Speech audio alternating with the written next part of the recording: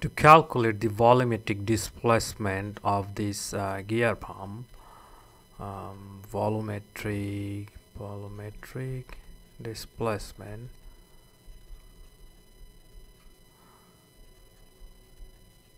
of this gear pump VD, so that we can calculate the flow rate.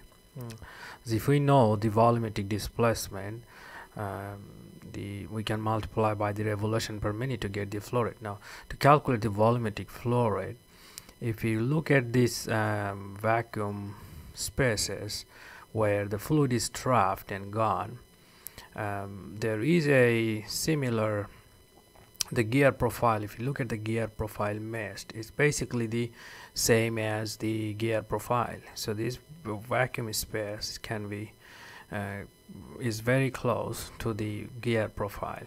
So what we can say is, if we can say that, basically, if this is the internal, so for example like this,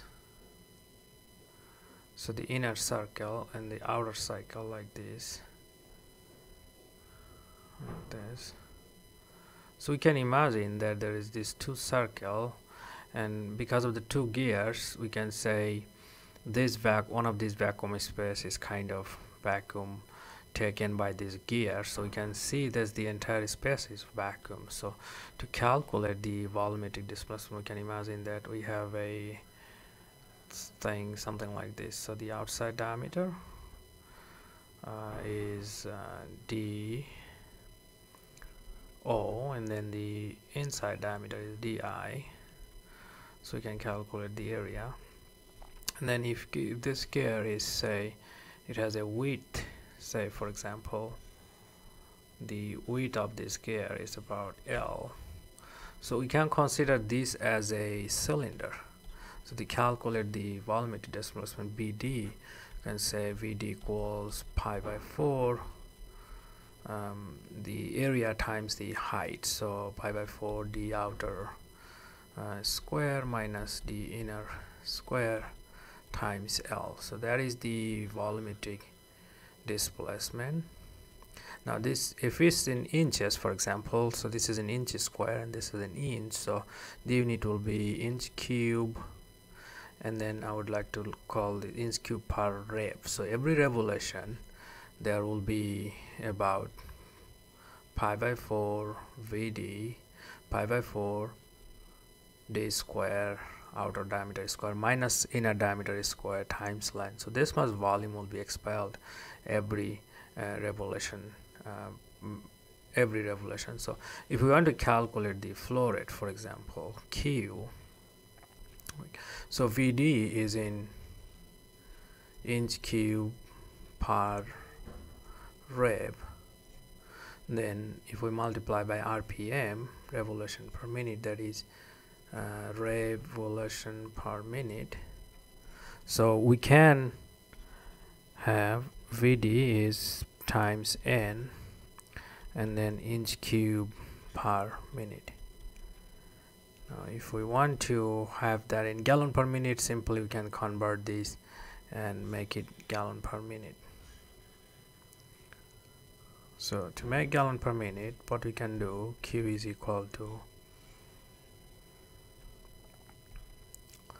VDN and then inch cube per minute. We know that 1 gallon is 231 inch cube, so basically this will be then VDN by 231 gallon per minute. This is the theoretical flow rate, because we used calculate using the gear profile theoretical flow rate. And then when this is in inch cube per rev and N is in RPM. Now if you try to calculate this same, if you try to calculate the displacement for this vane pump, this one, to calculate the, so this rotor is a solid shaft inside, and this vacuum space is basically where the fluid is gonna be trapped. So to calculate the total amount of fluid trapped, if we ignore the vane width, which is very negligible compared to the vacuum space, we can calculate the displacement like pi by 4 d square cam diameter instead of inner outer diameter on this vane pump. This is called, the outside is called cam, and then the inside piece is called rotor. So we can say cam diameter is square minus rotor diameter is square times the length. Let's assume that this vane pump is width is L, like this. So basically a cylindrical piece like this, So this is the width of the vane, like that. So that's the volumetric displacement. We can do a little bit of calculation here. If we want to calculate the maximum eccentricity of this piece, that would be the rotor cam radius minus the rotor radius. So it's gonna be d rotor minus d cam minus d rotor divided by 2. If you rearrange this, pi by 2, and then this one we can rearrange dc plus dr, and then dc minus dr, and then just divide by 2 here and L.